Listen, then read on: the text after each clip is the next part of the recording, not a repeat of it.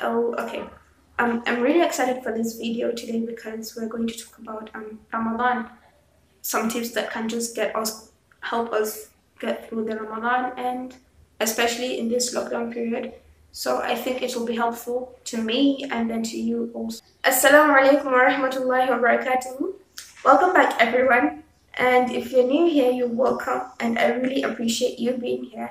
So just press that subscribe button and yes, press that mic to get notifications when I post any video. Yes, that one. Yeah, thank you. Okay, today I'm really excited for this video because we'll be talking about Ramadan. We're going to talk about Ramadan. I will be sharing a few tips that that will help us through the month. But first, I admonish that these tips are for me first, then you too. Okay.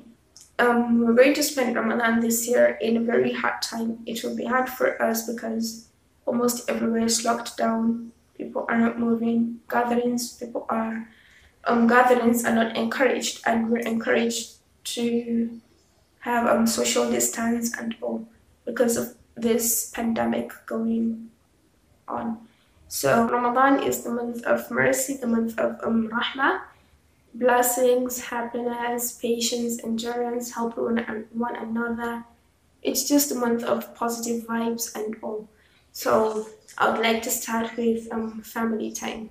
Tip number one: spend quality, benefiting family time, not quantity time.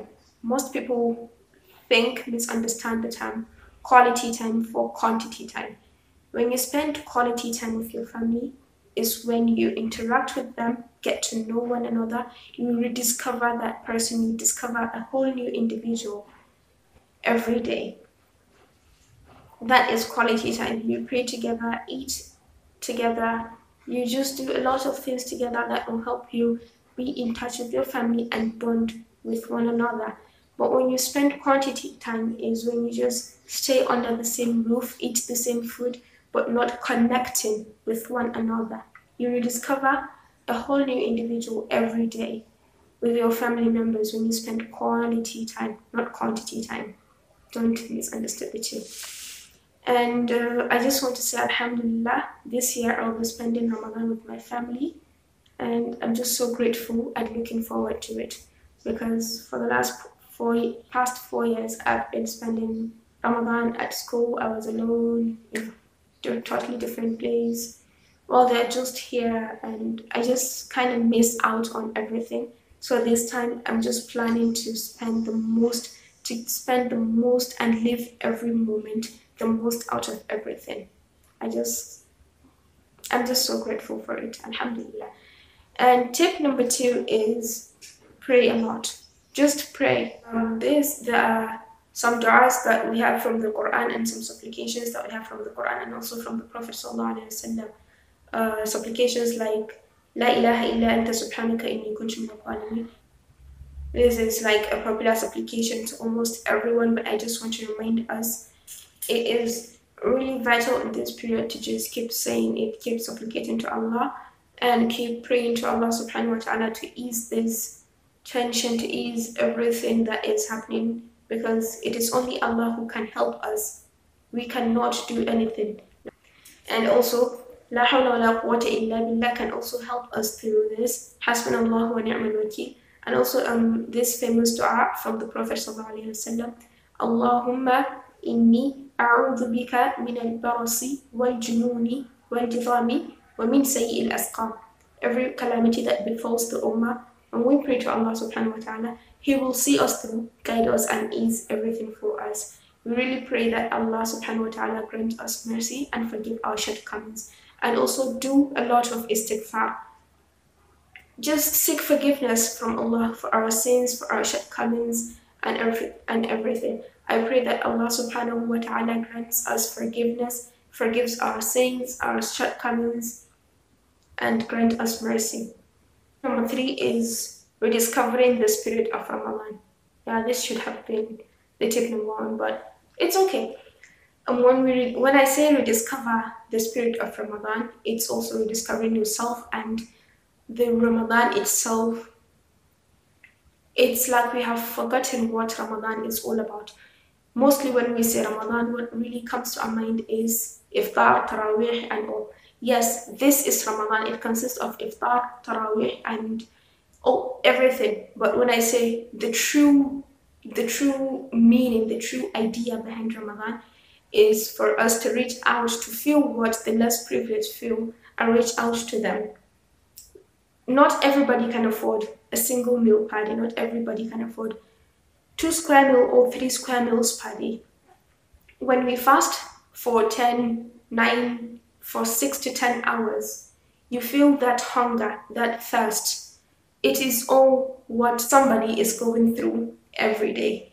Not everyone. There are people who cannot afford a single meal per day.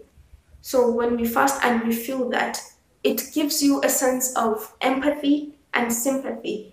Then it will help you, it will make you to reach out to them and help them, feed them, give them sadaqah, in whatever ways we can, just to help. This is the true meaning of Ramadan. And then we have the tarawih, the nawafil, the iftar, and all. That is also part of Ramadan. But this time, it's like you're going to rediscover yourself. You tend to discover what will help you improve. Self-development is part of it. And just a lot of things that you don't know about yourself. You develop new skills, which is part of self-development. You just discover new things about yourself, and then the real intention about Ramadan. In a nutshell, what I just want to say here is the tips that I shared with you. It's all about family time, and then family time and prayer. Tip number 4 is have a healthy relationship with the internet and television. Yes, have a healthy relationship with the internet and the television.